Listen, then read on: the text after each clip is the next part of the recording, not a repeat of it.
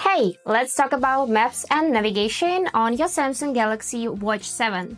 Let's get started. Let's start with opening Google Maps. And for this, just swipe up right from the watch face and here it is. So let's talk about this app more detailed. So if you have pinned your home location on the phone, then you will be able to see it on your watch as well. Just tap it and you'll be able to see the distance, the type of transport, with the help of which you can get home, and the time as well. Just choose the transport and you will see a detailed route. Just tap it and here is all of your route. To exit, just tap this button exit. Great. Now let's go back to this app and also you can see here your recent destinations. So if you have searched for something earlier before, you'll be able to see it right here on the first page. And if you want to get here now as well, just tap this option and also choose type of transport as before.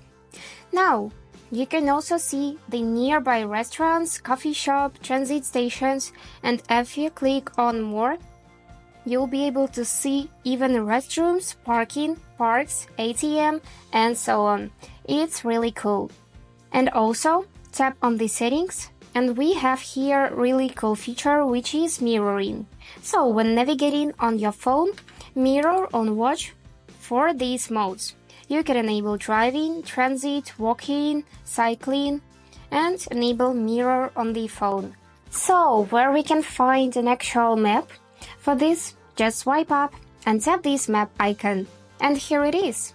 You can zoom in or out just with the help of this pinch gesture. And you can also see your current location with the help of this blue dot on the map. You can also use loop as well.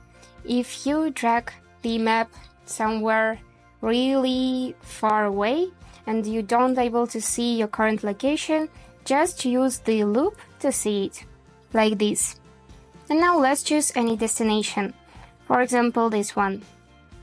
So just choose a type of transport, for example bus, and now tap on the route to see it more detailed.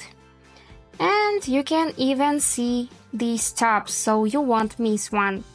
And to see the map again, just tap on this icon, so you'll be able to see it more detailed and be able to know where to turn left or right and so on. And then use this loop to see your current location like this. And that's it! Now you know how to use maps on your Samsung Galaxy Watch 7. Hope this video was useful for you. Thank you so much for watching.